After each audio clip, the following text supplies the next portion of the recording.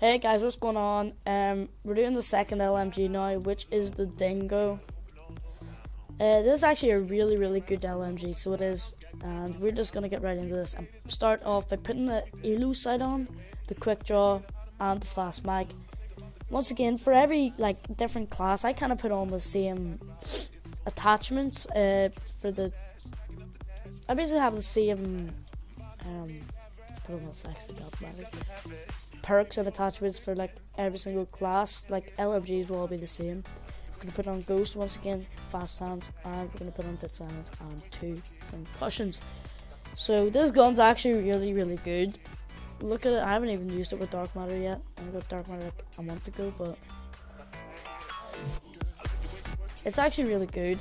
It acts a bit like an AR. It's basically an AR with loads of bullets in it that reloads really slowly, but you really gotta put quick draw on the ARs and grip maybe for the Gorgon, but depends. So I'll see you guys later. Bye. Oh no, I messed up again in the outro.